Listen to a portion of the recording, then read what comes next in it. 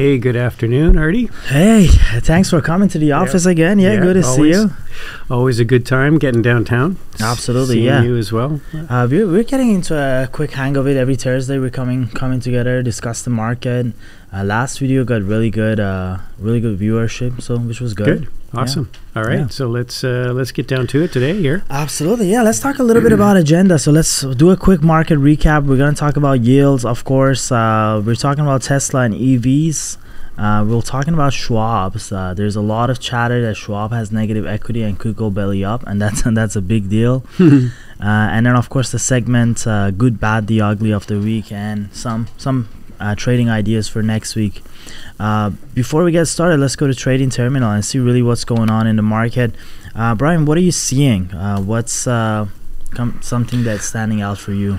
I mean, basically, we're just seeing a lot of volatility. I mean, we're down for the week right now, despite the fact we had a pretty decent day today. Yeah. We started out lower and ended higher. Yeah. We're kind of looking for us to retest that low from Wednesday. Yeah. You know, and maybe that's a sign that there's some kind of a bottom in. Maybe a temporary bottom. Yeah. Maybe the bottom. We don't know for sure, but. Yeah, so I think volatility remains in the market, and it's it's definitely a more difficult market to trade when the market is like this. Going down is always more difficult because it's a lot more choppy. Yeah, for sure. So there was a lot of in early, like few months ago, there was a lot of debate of, is this a new bull market? Are we still in a bear market? What do you think? Is this a new bear market? Well, bull market? I mean, clearly, if you don't have to have a lot of imagination to draw. If you back that out a bit, if you don't have to have a lot of imagination to draw a trend line there. Yeah. And you can see we've definitely broken a trend line. From lower from left low, up. Yeah, exactly. Yeah, that line. Yeah. So we've definitely broken that line, and to me that tells you that we've kind of broken down through some levels of support, and now we're struggling maybe to find a bottom here. Yeah. And it does kind of look like this area where your horizontal line is now. It kind of looks like it could be an area of support. Yeah. Yeah, and I think people are watching that. So right around this area. I mean, if you're a technical trader, this is kind of like a hammer doji. It's usually a sign of reversal, but it's hard to see. There's so much news and data coming out. It's hard to just rely on technical. I mean, also this looks kind of like a head and shoulder. Yeah. So if this is a head and shoulder, we should go down by the neckline, and then the neckline is about 10 points. So we should probably be around 420, right around here. Yeah. For the head and shoulder. But again, if you're a technical trader, so yeah, and everybody knows we've got a lot of sort of headline risk right now. We've got the who knows how long if the shutdown, the government shutdown is going to happen, and if it does, how long it'll last. And all the borrowing that's going on and the debt, and there's a lot of stuff that's got people worried, but sometimes Wall Street they say climbs a wall of worry, right? Yeah, so 1000%, and don't care. We're gonna go to economic calendar and take a look at some of those stuff, but one of the interesting price actions today I saw was TLT. So the rates were up again, another I think 30 basis point. TLT was down another 1.5%, and then it climbed back up. As you know, I'm in TLT heavy, and when I saw that position this morning, I felt like just giving up and going back home. And that's usually for most traders that's the bottom. Yeah, that would be the bottom. You'd get out, and then you'd look at it a week later and think, the markets got me, Yeah, exactly. They got me. They got me that day. Yeah, Tor was talking about them day today. Yeah, yeah, absolutely. Let's just really briefly go to economic calendar, because I think some of this stuff was interesting, and Nike had earnings too. By the way, Nike just had some earnings. I was just listening to that coming down. I think they actually beat. Really? Yep. I think they actually beat on. I think they beat on the top line or on the bottom line, I should say. So they more profitable than expected. Yeah, I think the top line came in pretty much where the market had expected it. So Nike, I would think, should be trading up after hours. Yeah, we'll take a look at momentarily. But today, initial jobless claim, everything was okay. The GDP numbers came, and I think GDP numbers. So sales quarter over quarter 2.1. The estimate was 2.2. Prices, it came out at 1.7. The estimate was 2, so that's a good sign. Yeah, like that positive. means prices are coming down. And growth rate 2.1. PC prices pay 2.5. This was concerning. Corporate profits came down a lot lower. So that's one of the things that, like, these are the data that I would call like lukewarm. They're not hot. They're not terrible. Right. They're not cold, and Right. they're usually good for stocks. Yeah. Yeah. So, I think that's why the market rallied a bit today, because there was a bit of confirmation that maybe the market's slowing a bit. Yeah. But the nice thing is we're not seeing, a dramatic slowdown, at least not yet. So, like you said, sort of like the Three Bears thing, too hot, just right. Not too hot, not too cold, not too hot, just right. Exactly. Yeah. Oh yeah, they gapped up a little bit, up about 2%. Up a little bit. Yeah. I mean, the from what I heard, and I wasn't watching the chart on the close, what I heard, it was the stock itself, the price was bouncing all over the place, and that's pretty much what that shows. But again, not relatively positive. Yeah. I think from a consumer standpoint, I mean, people are watching this because that's sort of Nike's a real consumer story, right? 1,000%, and has a lot of exposure in China, so people really care about what's going on in China. Fair amount of exposure in China, and but it's a higher end consumer product, and so it's good to see. I mean, at least they beat on the top line, and came in line maybe with their revenue. It seems to me like the consumer discretionary names are having problems. Yes. Like, I don't know if you saw, Lululemon came up with a partnership with Peloton. That was crazy as well. No, I didn't see that. So Lulu is partnering up with Peloton to kind of license their content for the next 3 years, and kind of sponsoring in a way where Peloton instructors will wear Lululemon and kind of. Oh, okay. Yeah. Because Peloton had their own. They had their own gear, didn't they? Yeah, they had their own apparel, yeah. Yeah. It's kind of interesting. Yeah, I mean, not a bad move maybe for both companies. Yeah. I mean, Lulu gets access to their consumers and subscribers, and and Peloton gets the exposure with the Lulu brand, which is really good. Yeah. The funny thing is like nothing is bad for Peloton. Their stock is like $4. Yeah. And any news is good news. Anything they could do. Yeah, totally. Yeah. I mean, Peloton's probably the biggest winner on that one. Yeah, for sure. So let's go in here. I want to start with short banks. Banks have had a really terrible time. One of the guys I followed on Twitter, Citrini, his handle is Citrini, you can see on my screen. Yep. In 2022, in October 2022, he said he's shorting Silicon Valley Bank, as well as Signature Bank.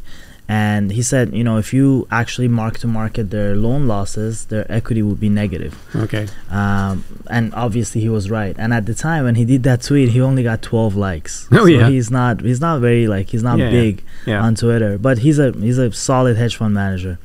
He's now shorting Schwab. Okay. And he's saying, so once upon a time I tweeted about a financial institution, he means Silicon Valley Bank, that had negative book value. And now he's talking about no excuses for Unaware. By Unaware, he means people who are long Schwab. So he's talking about a short on Schwab because they believe Schwab is also in a negative equity situation. They saw outflow in their deposit of 33% year over year. And Yeah, no, it's interesting. I mean, one of the things that I noticed during the whole Silicon Bank blow up was they were going after Schwab, and if you look at Schwab's chart, I mean, it really took a significant hit as well. So I guess when things kind of settled down with the Silicon Bank and things got resolved, Schwab came back up. But now I have noticed over the last week or so that Schwab again is getting hit. Now, whether that's function of the market but I think that Schwab was definitely on people's radar when Silicon Valley Bank blew up. Yeah. So this is where the bank blew up. Schwab went down, and then it recovered, and now it has come down again. I genuinely think this is a good short. Yeah, I mean, whether you want to do it with options or I don't know what the short interest is on it right now. Let's take a look. Short interest gets updated monthly, so this is probably so it may be a little bit dated. Yeah. Yeah, short float only at 2%. Yeah, so it's not a heavy short. But here's the thing with bank stocks. Bank stocks are very expensive to short. So the big money managers rather short them through options because they have a really bad negative carry, right? Because you got to pay the dividend. Got to pay the dividend, yeah. And they're hard to locate. So yes, that's probably one of the reasons you don't see them with a massive short locate. I mean, for options traders, if you're an options trader, you could consider selling an upside call and then using that money that you've taken in to buy a put. So it's like a risk reversal, on a downside. Yeah, on the downside. So kind of a risk reversal trade. So that's one way to do it without putting out any money. Now, obviously, the downside is if Schwab turns and goes higher and goes above the strike that you chose for your call, you might end up shorting Schwab unintentionally. So there is that risk, but I think this is a good trade. Let's talk about it off camera. Maybe we'll take it together. Yeah, I might. I'm. I wish I'd have done it. Like a lot of things, I wish I'd have done it a week ago because I think it was when I looked at it I think I was looking at it on the weekend last week, and I was thinking, it's Schwab's looking like it's rolling over again. So yeah. It'll be interesting. Well, it's a tough environment when short-term rates are at almost 6%. It's a tough environment for banks to make money. So because people will take their deposit into money market. When they take their deposit, banks have to sell their securities, and a lot of those securities are at loss right now. So they have to realize those loss. Even with the new program Fed has introduced, that's also costly, right? It's not cheap. It's not free money. Mm-hmm. Let's move on to the EV war. So one of the stocks that have been on our radar has been Tesla. Tesla has had a lot of problems. Competition is coming, and one of the competition is Honda. They got a $40,000 car, a starting price, and it looks really good. I got a video. Let's watch a little bit of it together and kind of discuss and look at Tesla chart and see if we can see some kind of a pattern. Yeah, it's interesting. It seems like we've traveled a lot. It seems like Vancouver's a real hot market. Yeah, that we're in. And Vancouver's a real hot market for EVs. I mean, I to pass the time when I'm driving out this one street, Marine Drive, there's always like a big backup of cars going the other way. Yeah. I count the cars, and I count the EVs, and I count the regular cars, and it's typically runs around 20%. Yeah. 1 out of every 5 cars is an EV now. So it's it's not like that in other parts of Canada and the US. But there's a lot of EVs and a lot of nice looking EVs too. Kia has a nice one. And it kind of reminds me of the Honda one. I hadn't seen the Honda one until you showed it to me. But it's coming this year. And speaking of that, by the way, BC has the highest number of EV sales per capita in North America. Okay, so makes sense. Yeah. So you probably have seen Polestar cars here as well. So any electric vehicle, when they want to test the market, they come to Vancouver first because they know this is the hottest market. Oh, that's crazy. Yeah. Well, as probably a lot of people know in the community, I bought a EV car, BMW this year. Had it for about 2 months now. Yeah. I absolutely love the car. Yeah. It's just I love the electric part of it, and I love the car itself. So. Yeah, so a bit of a plug there for BMW. Better get paid for it. Yeah, exactly. But it wasn't that expensive either. That's amazing. So let's watch this. This awfully looks like a Range Rover from the back. Kind of. And Ioniq 5. The Ioniq 5 is another one. Yeah, that's Hyundai. Yeah, that's has I know a friend of mine bought the Ioniq. He's pretty happy with it. Yeah. And it's like a beautiful car. This would probably lead into a lot of competition for Tesla. So I want to take a look at Tesla. Tesla has had a bad week and probably a bad month as well.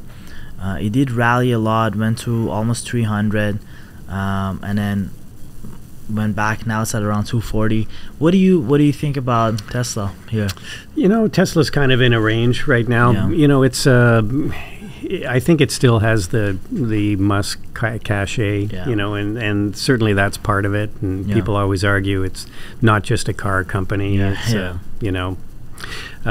it's a power company or whatever you want to, or a technology company, whatever you want to, whatever label you want to put on it. But I kind of looks like it's range bound here, sort of between, sort of 230, 220 to 280. Yeah. So it just seems like that's kind of where at least at this point, that's kind of where it's settling out here. Yeah. So you see it kind of made a lower high on that last pop up. That's true. And but it's it's hanging in there. Yeah, kind of like a cup and handle. Yeah. Per se. Yeah. But that's as you look at it from the chart perspective, we are sort of just forming into you could also look at it as a pennant as well, right? I mean, you can make all sorts of things up here, but but like I said, it seems to be settling into a bit of a trading range, and and that's a good opportunity if you're an options trader. You can do all sorts of options trades, and sort of bet on the idea that it's not going to violate some levels, like selling upside calls or selling downside puts, or doing a straddle or condor, condor or something like that, right? So you can. That's a great thing about options. You can make a quote bet on the stock not moving anywhere, as opposed to I've got to decide whether this stock's going to go up or go down, right? Yeah. That's what makes it great. Yeah. So let's go to the good, the bad, and the ugly of the week. So again, this is one of my favorite things. Let's start with the good. Meta had a great week. They released their new glasses, AI glasses, where it's actually pretty phenomenal. You put them on and it can translate stuff for you. You can see your notification on the top. Have you seen the video of the release? No, I haven't. Let's take a look at it quickly and then talk a little bit about this. He had some words for Apple as well, but let's take a look at this. Smart glasses. These are the first smart glasses. They look good, at least. Yeah, they look good. I think that was one of the knocks on the Google glasses. Yeah. They were kind of ugly, whereas Facebook's decided to partner with Ray-Ban. Yeah. So I think that was kind of smart. Ray-Ban's pretty iconic, and they look good. I want to show you some of the features. So, for example, if you're outside and you see something and you're not sure what the name of this thing is, you can just ask it. Oh, okay. You can ask the AI, and it tells you, oh, this is the Washington Square Arc. Yeah, okay. Located in Manhattan. Or translate this sign for me. Okay. Or how do I fix my leaky faucet? Like, these are pretty cool, right? I mean, if they can do it, they're saying coming next year. And he was asked about the comparison between these and the Apple, and he said, we're not in a business of selling really expensive hardware and make 50% profit. We're in a business of making good software, which was a jab at Apple, which was interesting, I think. Interesting. Well, I think, and they had that first stab at it with the, Oculus. with the Oculus, and I have one of those. They're kind of a interesting toy. I don't put it on very much, but I heard people one guy talking about it and saying that it's never going to catch on because they're bulky, unless they can do something about and you're kind of isolated when you put them on. And it's sort of anti-social. Aspect to it. So he didn't think they were going to get any uptake, but like a pair of Ray-Ban glasses could is really unobtrusive. I mean, people wear sunglasses all the time. The only difference that you got little small things. A lot of companies, Snap tried it failed, but if anyone can succeed, it's probably Meta. The market is definitely loving whatever he's doing. The stock has tripled in less than a year. So and the one thing I like about Meta is that, if you look at some of the other stocks compared to Meta, we don't have to pull out any charts, but it held up pretty well. During the sell-off, it's actually held up really well. And that's this week I sold 290 puts, which are basically essentially making a long bet, or at least a bet that Meta's not going to drop below 290, and they'll expire tomorrow. I've already sold half of them, done pretty well on them. So beauty. So I really liked, and what attracted me to that was the fact that Meta had really held up, and now they came out with this announcement today, kind of helped out my position. So it's amazing. Fundamentally they look really good too. I mean, trading at 2 times revenue. Yeah. Forward P of 15. They're Yeah, not, it's, they're n- not it's expensive. no, it's not expensive when you Yeah. compare it to some of the other high flyers. It's on a PE basis. Yeah. It's relatively it's a good value. Yeah, I agree with you. So we talked about the good. Let's move to the bad. And the bad is the iPhone. So Apple stock has not been doing very well. There's a lot of issues with the iPhone, which, by the way, you're getting the new iPhone 15. Supposedly, yeah. Well, I've ordered it. I'm thinking twice about whether I want to take delivery of it. I know, yeah. Well, I got a video for you to watch. You won't like it. So there is the iPhone is overheating. There's an overheating issue. And then the new material that they're using, the titanium, apparently it's not as strong and as sturdy that there was. And there's chatter that they think Apple is doing it on purpose. Okay. Because from 2008, 2009, from the start of the first iPhone till now, the changing life of an iPhone, like a person upgrading their iPhone, has increased from 2 years to 4 years. Okay, I was going to say it's about 4 years now. Yeah. So it has doubled, and this is kind of a recurring revenue for Apple. So they don't they're making too good of a phone. Right. So back to planned obsolescence. Exactly. Right. That's I remember studying that in business school like 20 years ago. Yeah. Or whatever it was. Yeah. Yeah, it's very important. Yeah. Like, you can't make too good of a product. So one of the really famous YouTuber did a drop test on iPhone 14 and iPhone 15. And I think the results were really interesting. Let's watch this together. It's only 30 seconds. Sure. This many drops was not on the list. Do we have to go even higher? He's dropping it from there. 20 feet. I mean, I feel like we gotta see how far the 14 Pro can go. Okay, here we go. 3, 2, 1. I'm not sure, it depends how it lands too, right? That's true, but if you compare the 15, this is the 15, and the camera came off completely. Wow. This is the 15, and the 14 actually held up pretty nicely. Yeah. Can I just take this for the road? Which is crazy, yeah. I've seen a lot of videos. When I was researching for this, I saw a lot of videos like this. I think, wow. Do you think it's on purpose? Who knows? I mean, obviously, it's been a common practice ever since companies have been around and figured out that, they don't want to make a product that lasts too long because, they're not going to get reoccurring revenue or more revenue. Exactly. So, I remember talking about this whole planned obsolescence 20, 30 years ago. So it's not a new strategy. Surprising. Yeah, it's not a new strategy. And are they doing it? I don't know. But yeah, it's certainly making me think about whether I want to get a 15 because honestly my 12 is fine, takes good pictures, it still runs really well. So maybe maybe I'm thinking twice now. Yeah. There you go. Yeah. That's bad for Apple stock. Yeah. And then lastly, the ugly.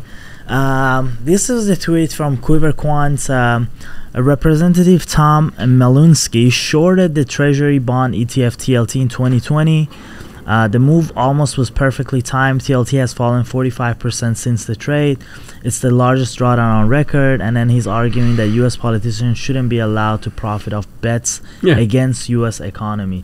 I kind of disagree with this because, he was smart. He know that the rates are going to go up. So, he shorted the bonds. But what are your thoughts? Do you think politicians... Well, certainly there's some instances where they have inside information. There's no question. I mean, they know what bills are coming through and going to get passed, and they know who's going to benefit. Whereas this type of a trade, I don't think he didn't have really any more information than you or I did, right? I mean, he just assumed, he just made a bet that interest rates were going to keep rising, and that's exactly what he did. Yeah. But nobody knew for sure because of the way the economy went, because of the actions of the Fed. Yeah. So in this case, I don't see an issue. But Same. I mean, there's definitely times where they've where these people have had inside information, information that the public hasn't been privy to, and so they can make great gains because of that. Did you see that one of the, I think a Democrat member, they found in-house like bar of golds and the bribe he was getting. Oh yeah. Yeah.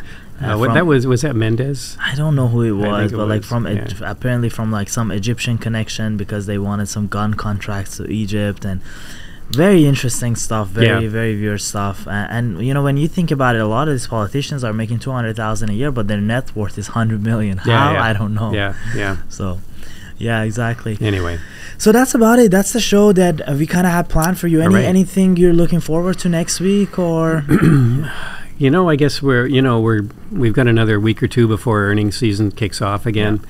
You mentioned the Schwab trade. It's quite interesting. Yeah. We can talk about that some more offline. Yeah. One of the other things that I've been in and out of a bit was was uranium, which seems to be really I'm really late to the game. I was watching uranium for a while, and I think probably about the time I stopped watching it was the time it started to really break out. Yeah. Of course, so I missed the bigger move, but uranium's been really strong, but it's run so far now. Yeah.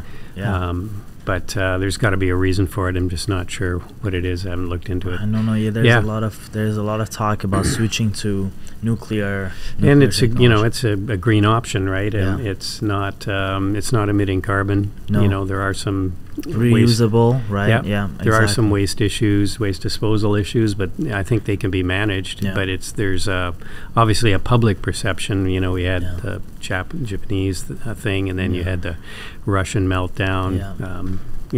All preventable, but it leaves a bad taste, and Bad taste of folks. and nobody wants to have a nuclear power plant in their city or their backyard type thing, the right? NIMBYs, not in my backyard. Yeah. Well, that goes for everything. Yeah. But I think I'm just sort of playing it day by day right now, because the market seems to be trending down. It might be bottoming, but it's still volatile. So I think it's a good time to park some money in a treasury or something and get 5 or 6%, and keep some money on the side to take opportunities like I did with Meta this week. That's kind of what I'm doing. I'll look at Meta again next week.